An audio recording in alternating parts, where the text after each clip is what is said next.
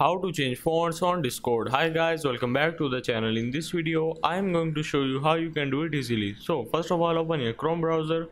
Here you have to just search for Better Discord and download it simply.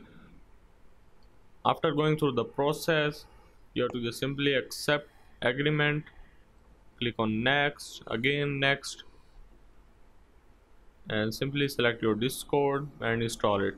So after installing, the Discord will automatically open. So you have to go in user settings, go for plugins, open plugins folder. Now as you can see, it is empty, so we have to put fonts here that we have installed from Google Fonts.